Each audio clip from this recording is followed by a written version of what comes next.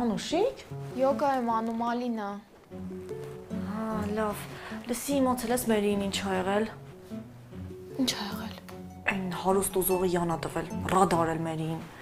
Լուրջ ես ասում։ Լսի, հա, հիմա մերին խորը դեպրեսիայի մեջ ա, պետք է ինչ-որ բան անենք, որ դրբի տակ չընկնենք անկարծ։ Ինչի էլի ուզում ա գցվի։ Այդ չգիտեմ, բայց ինքը հիմա խորը դեպրեսիայի մեջ ա, պետք է ինչ-որ բան մտածել։ Դու չգիտես, որ քո քրոջը հոգեբանական աջակցություն ցույց տալու համար մինիմում $200 ա պետք։ Դե լավ, տենց մի ասա, մերին էլ ընդունակ խորը ու լուրջ զգացմունքներ ունենալու։ Դե ինչ ասեմ, արի գնանք ցույց տանք այդ հոգեբանական աջակցությունը։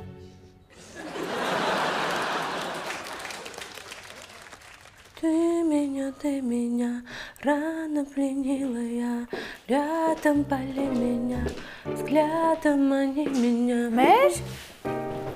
այս դրամատրությունդ ոնց որ թե լավ է, հա? Հա, բայց ինչի պետք է վատ լինի։ Դե ես իմ են Facebook-յան երկրպագում, որ մերժեց, քեզ ճանաչելով մտածում եմ, որ սքի մեջ ես լինելու։ Չէ, ամեն ինչ շատ լավ դասավորվեց։ Հետ ինչի որ։ Դե ես մտա այդ Հյուսիսային Կորեայի մասին կարդացի, իտ ինչ ահավոր էր, ոչ ինտերնետ, ոչ ֆիթնես, ոչ սպա սալոն։ Հա, պայթած տեղ է փաստորեն։ Հա, պատկերացնում եք, եթե ես այդ տղայի հետ խորանայի, հիմա ստիպված պետք է հետը գնայի Հյուսիսային Կորեա, իսկ սենց փրկվեցի, չգնացի։ Ես քեզ ինչ եմ ասում, հիշում ես։ Մերի։ Ես ինչ ես անում։ Երեխեքի հետ եմ խոսում ու մանիկյուր եմ գցում։ Հա, բայց չես տեսնում, որ սա մանիկյուր չէ, տուպիցը։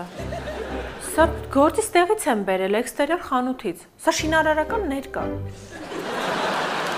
Լավ չղայնացի։ Բոլոր մանիկյուրներս վերջացել է, բա ինչ անեի։ Հա, որ մանիկյուրներդ վերջացել է, պետք է շինարարական ներկ մատներիդ գցես։ Բայց նենց փոքր ֆլակոնով էր, ինձ թվաց նոր մանիկյուրներից է, բայց լավ էլ որակ ունի, գիտես։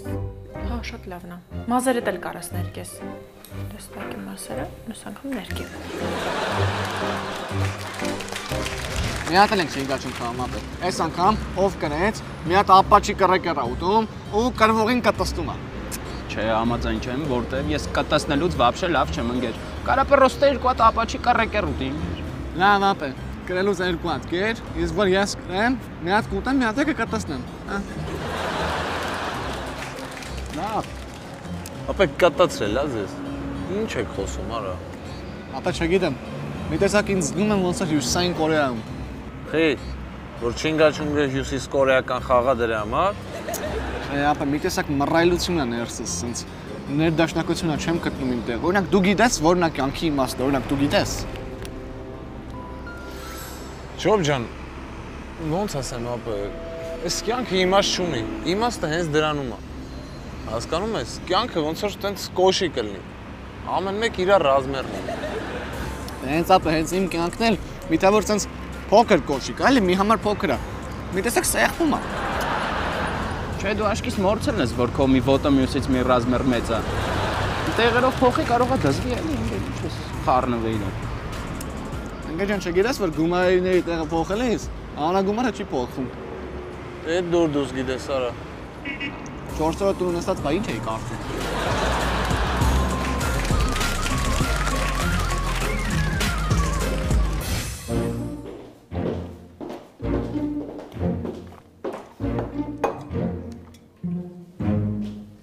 Իպես ինչ է։ Սա բարիության կասը։ Այսուհետ մենք այստեղ գումար ենք հավաքելու։ Այսինքն, ես լավ չհասկացա, կբացատրես։ Իհարկե կբացատրեմ։ Ուրեմն այսուհետ ովքեր այս տանը կվիճեն, կգոռան կամ կատաղություն կցուցաբերեն մեկը մյուսի հանդեպ, այս կասում կգցեն 500 դրամ։ Բայց ծիտ ինչ կապ ունի։ Բուն կապ չունի, պարզապես ինքը կհամարվի մեր տան խաղաղության խորհրդանիշը։ Այսինքն ես չեմ պատրաստվում սրա մեջ 500 դրամ գցեմ։ Ահա։ Կասը ավելացավ 500 դրամով։ Չհասկացա, ձեր ես առնում, ռիպա չեմ ուզում ես դրա մեջ փող գցեմ։ 1000 դրամ։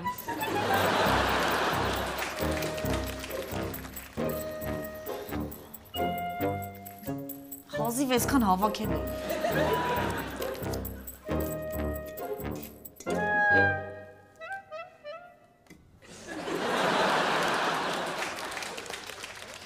Ապրես։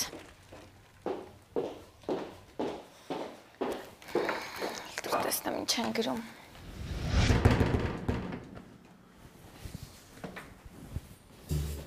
Արա դու այսքանից հետո 30 ես եկել ես հասել ես այդտեղ, այ չիլավեք բեզլիցա։ Բեզլիցան բայց ինչի մար ես ասում։ Ես վատ բան չեմ արել, Ռիմա։ Ո՞ց վատ բան չեմ արել։ Թակուն երգը մտար ուղարկեցիր հրիպսիկի նետի վատ բան չի, այ հուդա։ Ռիմա, ես այդ երգը սենց տենես պտի նվերի ռիպսիմեին։ Դա ռիպսիմեի նվերն էր։ Դու հենց դու կարաս ասենք X-վեցի վրից դապչաստը հանեստաս ասենք Ջորիի շոֆերին, այ հուդա։ Նարեկ, շատ վատ օրինակ ես բերում։ Ասեմ ավելին, շատ թանկ օրինակ ես բերում։ Ռիմա, այդ երգն էլ իմ համար է թանկ։ Կարելի ասել նույնիսկ անգինը, որովհետև հենց այդ երգի միջոցով ես հասնում եմ իմ ուզածին ու հասա։ Հասար։ Հասա։ Բա ինչ ես եկես այդտեղ։ Թող ասեմ, Ռիպսիմեն այդ երգը լսեց ու իրան շատ դուր եկավ։ Իսկ այդ գիտես ինչա նշանակում։ Նշանակում է, որ ես կարամ իմ քայլերը անեմ վերստին, հետագայում էլի։ Դե գնա հիմա վերստին քո քայլերը արա։ Ես էլի կգնամ, բայց գիտես ինչու եմ եկել։ Ինչի։ Մենք այս ընթացքում ձևավորել ենք մի շատ նուրբ ընկերություն։ Ու ես չեմ ուզում, որ ինչ-որ երկի պատճառով սկոչը չհաշված։ Մենք այդ ընկերությունը կորցնենք, չեմ ուզում։ Դե լավ հանարեք, կարևորը ուրախ ես։ Արի առաջ։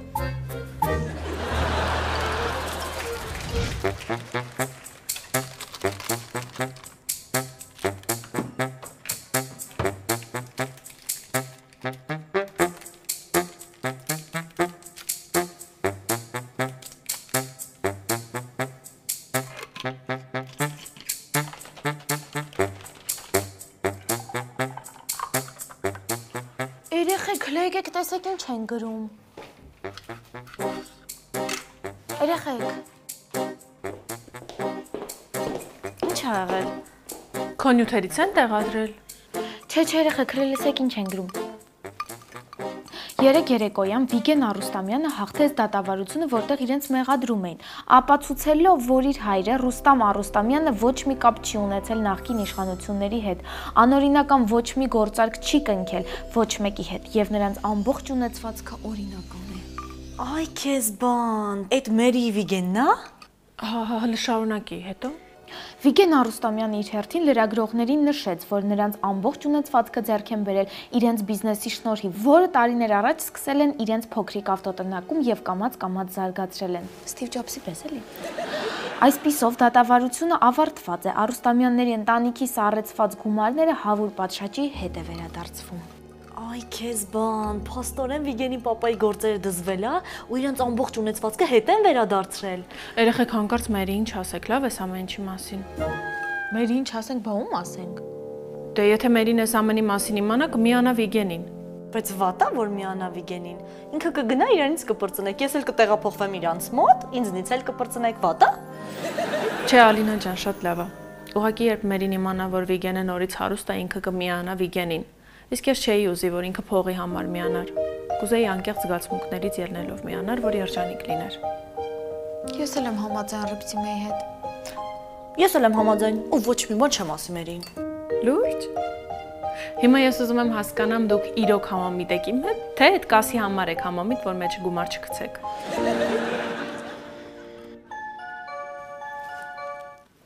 Պետիկսը։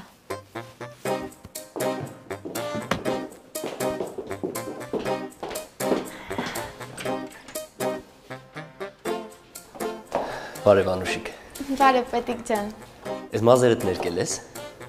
Հա։ Շատ ասազում։ Կոշիկներիդ հետ։ Շնորհակալություն, պետիկ ջան։ Իմիջայլոց զգեստը տելա շատ սիրում։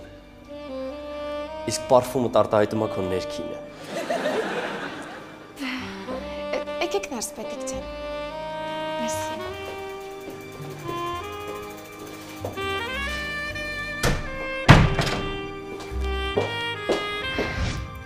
Անուշիկ ջան, մի հատ անկեղծ բան եմ ուզում քեզ ասեմ, անկեղծ ասած։ Անկեղծ ասած, վայ պետիկ։ Ասա, լավ բան է թե վատ։ Դե քանի որ ես մեծ փորձ չունեմ, ես կրկին կօգտագործեմ իմ մասնագիտական հնարքները։ Դե լավ պետիկ, ինչ ուզում ես օգտագործի, բայց արագ ասա, արդեն անհանգստանում եմ։ Շնորհակալություն անհանգստանալու համար։ Ըստ էության, ես ուզում եմ օգտվել Հայաստանի Հանրապետության Սահմանադրության 24-րդ հոդվածից։ Այն է խոսքի ազատության իրավունք։ Հետո ես քեզ առաջարկում եմ օգտվել 22-րդ հոդվածից, այն է տեղաշարժման իրավունք, եւ մենք միասին կչարաշահենք Հայաստանի Հանրապետության Սահմանադրության 30-րդ հոդվածը՝ հանգստի իրավունք։ Շնորհակալություն։ Խոսքի ազատություն, հանգստի ազատություն եւ ազատ տեղաշարժման ազատություն։ Այո։ Այսինքն դու ինձ ուզում ես առաջարկել, որ մենք միասին գնանք ինչ-որ հանգստյան գոտի ու քայլերթ ու հանրահավաք անցկացնենք։ Չէ, Անուշիկ, դուրս արի այդ դաշտից։ Ես ուզում եմ քեզ առաջարկել, որ միասին գնանք սուրճ խմելու։ Դե այդ դեպքում ես էլ կօգտվեմ Սահմանադրության 27-րդ կետից ընտրելու իրավունքից եւ կասեմ այո սուրճ խմելուն։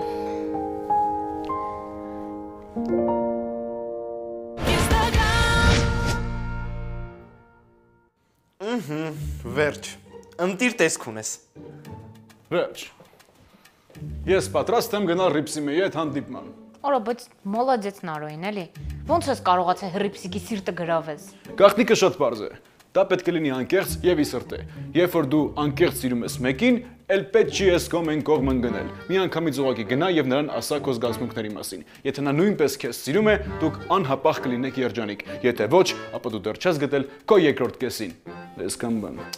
Հերիք հա ապուշություններ դուրս տաս։ Ես այս քանի տարի է Իրինա Շեյքին իմ զգացմունքների մասին եմ գրում Ինստագրամով։ Ինչ այնտեղ չի դնում։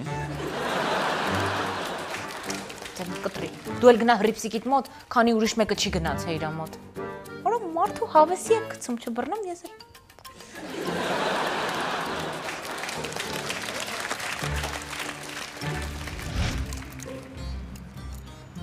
Այս ռետուզը տուրա։ Այսօր չեմ հագեն գեր, մի շտակ էր եղանագասը չակն է։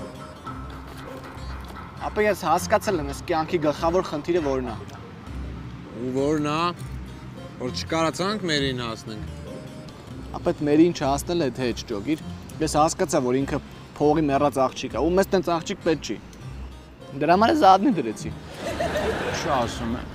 Հա, բա ինչ ընկեր ջան, թող իրանք իրար հետ լինեն, իրանք իրար սազում են։ Այն ամենասկզբից, որ սկսեցի Մերիին ուզել, Նարեկին էի պրինցի կնգե։ Դրա համար էլ տենց, հետո Նարեկը սալակները թեքեց Ռիփսիկեի վրա։ Ասում եմ, կարող եմ ես սալակներս թեքեմ Ռիփսիկեի վրա։ Հա? Արա դե անհամ շուտ ասեիր, այսքան չտանջվենք ֆոկուսներ անենք։ Ապա լավ են կարևոր տանջվել ենք։ Իրականում ստե ուրիշ բան է ուզում ասեի։ Ինչ, շոկ ջան։ Ապա ես հենց նոր իմ մեջ նստած ինձ խորացա, հասկացա, որ մենք նպատակ չունենք։ Ինչ ենք ամեն օր գալիս հենց 3-ով նստում, անկապ տեղից շեմուշկա չրտում։ Արա դե ինչ նպատակ։ Շարթում ենք էլի։ Ուր ես խորանում, տալու ես սպորտ ես ապե, չրտիկ բան։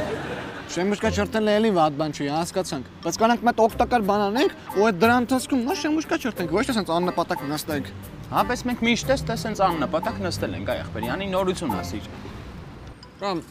այսքան վաղ մերի հետևից ենք ընկե, վախում ես ասված մի նոր եթերաշրջան չբացի, ուրիշ նոր մարդ կա, էլի սիրենք զբաղվենք։ Ախպեր, ասում եմ կարող է Ալինային սամթես, մեկը մերի հարազատ քուրն է, լավ է սիրուն աղջիկը էլի։ Ես ու քաղաքական տերյապկա չեմ ընկեր ջան, իմ էլ ֆարամ քրոջը սամթեմ։ Իմ ասածը այն է, որ եթե մենք հիմա նպատակ չունենք, ապա պետք է նպատակը ստեղծել։ Ու ինչ է առաջարկում Ներսիտ Մաքիավելին։ Ո՞վ։ Այ, ինչ ես առաջարկում։ Ապա դե մի բան պետք է անենք։ Բացի նստելուց, այս հայաթի սահմաններում ինչ կարանք անենք։ Արա ախպերս կարանք չնստենք, կարանք կայնենք խոսքի։ Չէ, ընկեր ջան, դրա համար ավելի լավ բան կառաջարկեմ։ Գնանք Ռիմայի մոտ գործի ընդունենք, կամաց կբզբզանք, վաղը նստորել բոմբ ուստա կդառնանք։ Հե։ Նախ։ Ապա բայց լավ բան ես ասում։ Կարելի է գնալ Ռիմայի մոտ այս հարցով։ Գիտեք չէ՞ քաղաքում ինչքան խփած ավտո կա, սարքող չկա։ Կանյաչա չոքեմ։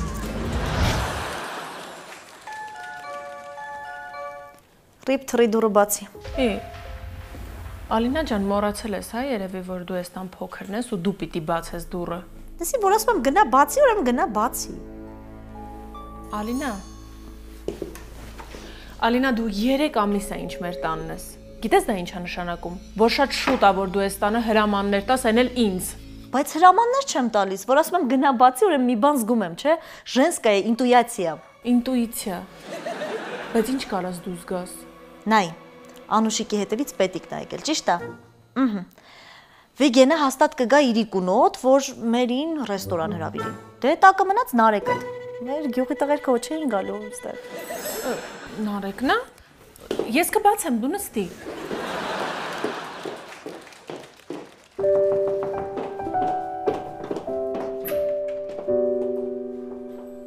Ռիփսիմե ջան, բարի օր։ Բարև Նարեկ, չէի սպասում, որ դու կլինես։ Ուրիշ մարդու էի սպասում։ Չէ, ուրիշ մարդու չէի սպասում։ Դու ինչ ես անում հիմա։ Հիմա կանգնած եմ դրան առաջ ու քեզ եմ նայում։ Ես ճիշտ ասած ուզում էի միած sense բան հարցնեի քեզ։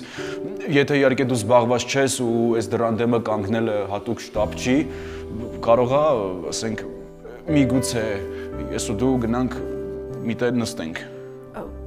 Հիմա։ Դե հա, բայց երբ։ Դե ուղղակի ես հիմա պատրաստ չեմ։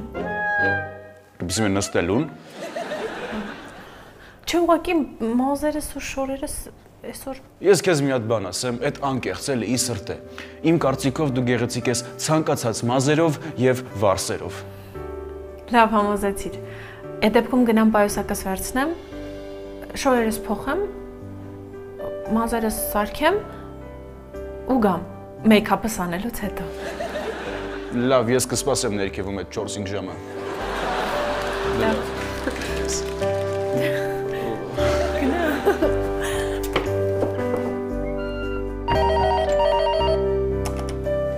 Սրա ժամանակն է։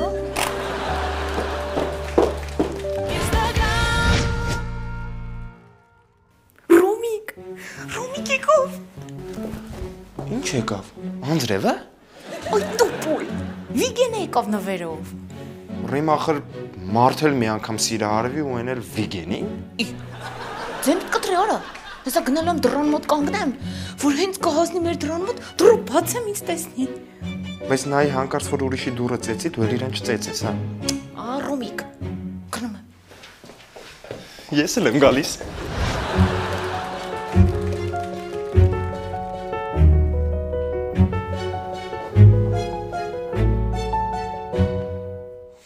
Ռիմ ինքը քո մոտ չի եկել ու հաստատ չարժի դրա համար ուրիշի բախտի վրա քար գցես։ Ռոմիկ հիմա չգնամ սողին մշրեմ։ Չէ, դու աղջիկ ես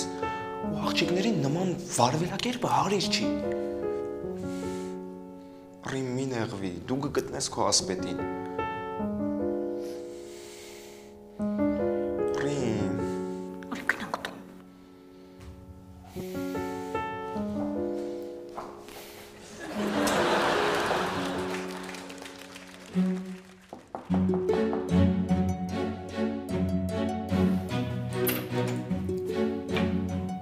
Բարև Ալինա ջան։ Բարև Վիգեն ջան։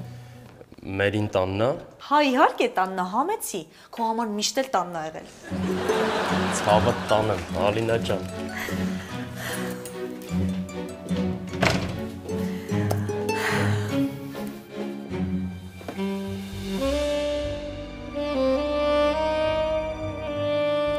Էլի եկել ես։ Մերի, մի հատ լսի ինձ էլի։ Մի խաղայիմ զգացմունքների հետ։ Ես լուրջ նպատակներ ունեմ քո հետ։ Այսքան ժամանակ քեզ մոռանալ ու սիրել ուրիշին չի ստացվել։ Առանց քեզ ամեն ինչ սուտ է։ Ամեն բան սուտ է։ Խնդրում եմ, վերադարձի իմ մոտ։ Իսկ էս ինչ է։ Սա վանիլա քեյքի տորտ, հատուկ քո համար։ Այս տեսակը հատուկ չգիրանալ ցանկացողների համար է, դիետիկ։ Ոնց որ դու սիրում ես, էլի։ Այդ էս ինչ անուշադիր ես։ Իմ ամենասիրածը նուշի ալյուրով խմորեղեններն են, մեկ էլ մուսային տորթերն են։ Կյանքս դու խնդիր չունես։ Հեսա հենց հիմա զանգենք ու պատվիրենք, որ խմորեղենը որ սիրում ես, ու ասեմ ավելին, կարանք հենց այստեղից մեր հարսանյաց հանդեսի տորտն էլ պատվիրենք։ Ոնց որ շատ ես առաջ ընկնում։ Ես համաձայն եմ քո հետ նորից փորձել ընկերություն անել, բայց ամուսնության մասին խոսելը դեռ շատ շուտ է։ Հա, բա ոնց, ճիշտ ես ասում, հələ շուտ է։ Հեսա թող աշխարհի բոլոր այրոպորտների դռները բացվեն, արդեն նոր կմտածենք, որտեղ են գնում մեղրամիս։ Բա դու վերջի լավ նորությունը չես իմացել։ Չեմ իմացել։ Ոնց չես իմացել։ Լուրերը չես կարդացել այսօրվա, պապայի մասին։ Ինձ քո պապայի մասին լուրերը չեն հետաքրքրում, ինձ մենակ դու ես հետաքրքրում։ Լավ, այս կտորը որ ուտես վերջացնես, իրար հետ դուրս կգանք, կգնանք մի հատ լավ ռեստորան, այնտեղ կնստենք, համ մեր վերամիավորումը կնշենք, համ էլ ես քեզ լավ նորություն կասեմ, իմ մասին։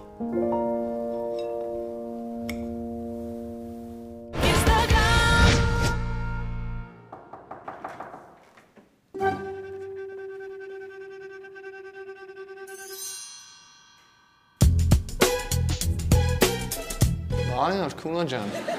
Նա կարաս նեղություն կանչես, ռիմային կանչես գաստել, հետո խոսալու բան կա։ Լսեք, ես դեր հումորների հավեսը չունեմ, ինչ ա եղել։ Նորից եմ կրկնում, ասում եմ գործնական հետո բան կա, քո հետ չխուրդվեմ, կանչի թողա մի հատ։ Չոփ գժվել ես։ Ինչ ա եղել։ Իսովտիկ ասում եմ, մենք ռիմային կանչի ներողի մոմենտ էլ, հետո չխուրդվեմ, արագացրա։ Արա չես ճանաչում ինձ։ Դու այ չոփիկ։ Կարող է միգուցե մեր ճանապարհները իրար հետ խանչվել են ու մենք իրար ճանաչում ենք։ Բայց տենց կոպիտ արտահայտվելու ձեզ իրավունք չի տալի, որտեվ քյապը կարող է ջղայնանալ։ Այ կանիկ, որ չեմ լրթվում, ուրեմն պետք է քեզի տենց սպայես։ Բարի ամփոփ ձևով ասում են գնա կանչի, ուրեմն կանչի արա։ Ռգիշ տղա եմ արա, սես մին է պուճուր, մեջը սաղ արճիճ է։ Այ, ինչ ես ավայի բոյանի տանում։ Մարդը բան ասում նորմալ։ Լսեք, այդ տուպոյներ։ Ես եմ ռիման արա։ Ես Ռիմա դու ես։ Հա։ Ես սիրուն ես։ Թոփիկ։ Ես ինձ սիրուն ես, անհավանական գեղեցկուհի, ինչ պատկեր ունես իսկական հայուհի։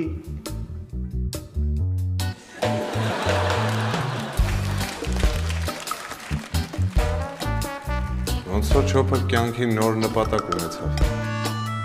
Հաստատ։